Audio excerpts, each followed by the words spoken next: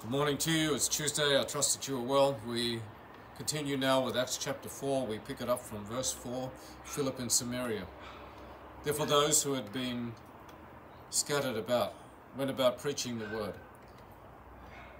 Philip went down to the city of Samaria and began proclaiming Christ to them. The crowds with one accord were giving attention to what was said by Philip, as they heard and saw the signs which he was performing. For in the case of many who had unclean spirits, they were coming out of them shouting with a loud voice, and many who had been paralyzed and lame were healed. So there was much rejoicing in that city. So here we see the direct consequence of the persecution of the early Christians, that they went out and they left Jerusalem. As we saw, the apostles stayed in Jerusalem for the time being, but the others went out and they were scattered abroad, and they went preaching the word. So they took the word out. Philip went down to the city of Samaria, and he began to proclaim Christ to them. And God gave him the ability and power to perform special miracles, and many who were demon-possessed were delivered, and those who were paralyzed and crippled were healed. And that was drawing attention to the message, and many of them were coming to Christ. They saw the signs and the wonders, and they were in one accord giving attention to what he was saying. How different it was in Jerusalem, where the religious leaders and the religious people were rejecting the word. Here the Samaritans were just lapping it up, and they were united in their accord. They were together. They listened, and they accepted the word, and God was performing mighty miracles amongst them. And so there was much rejoicing in that city. You see, where people are united around Christ, there is much rejoicing. Because Jesus said, "You shall know the truth, and the truth shall set you free." In a city where many people are following the Lord Jesus Christ and living for Him, there can be much joy. And that's why there isn't much joy in our cities. There's so many people are so angry all the time, and so down, and so depressed, and just so wound up all the time, because they do not know the Lord Jesus Christ. They don't have the peace that surpasses all human understanding. It's only when we come to know the Lord Jesus Christ that we can have joy in any situation, and we get the best out of life. We can enjoy the greatest things that God has given to us. We live in peace, we live in hope, we live in joy, knowing that we have a good shepherd who is always with us, knowing that the great I Am is just carrying us, and He's leading us and guiding us. And we know that whatever happens here in this life, no matter how rough it can get, we are more than conquerors. We are going to live forever. We're going to have a new body. We're going to live in a new place, in a new heaven and a new earth, where there'll be no more suffering, no more pain. So it's joy unspeakable and full of glory. And with that hope and that joy, we go forward into the day today. Lord God, Heavenly Father, we bow our heads before you. In the precious name of Jesus, your Son and our Lord. As we begin a new day today, Lord, we lift up our voices in praise and thanksgiving to you.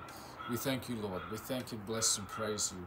We thank you that you died on the cross, and that you took all of our sins, and you, with your blood, Lord, you've washed them away. We repent of all of our sins, and our desire, Lord, is to be better. Our desire is to serve you better. Our desire is not to break your commandments.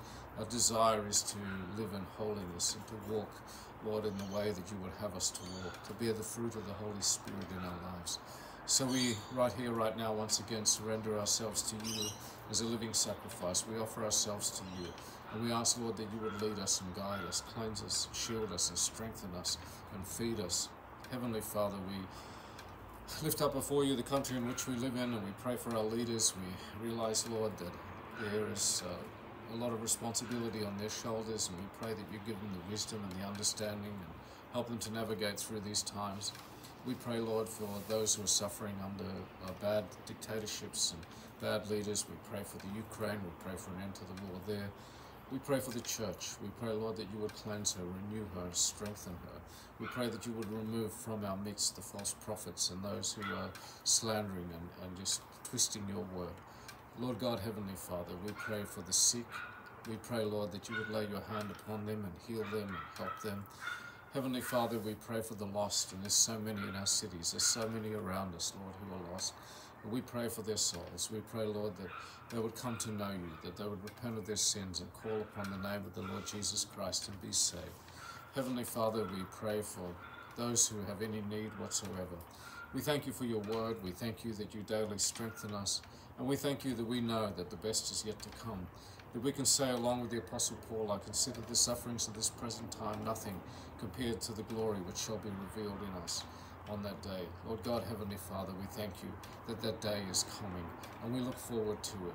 So once again, we just lift our hands and we praise and worship and adore you, and we say, holy, holy, holy, Lord God Almighty. Heaven and earth are full of your glory. Hosanna in the highest. Blessed is he who comes in the name of the Lord.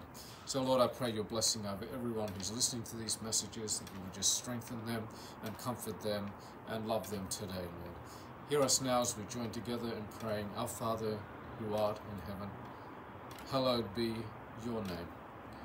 Your kingdom come, your will be done on earth as it is in heaven. Give us this day our daily bread. Forgive us our trespasses, as we forgive those who trespass against us. Lead us not into temptation, but deliver us from evil. For yours is the kingdom, the power, and the glory, now and forever. Amen. So my friends, have a blessed day. God be with you. God willing, I'll see you all tomorrow.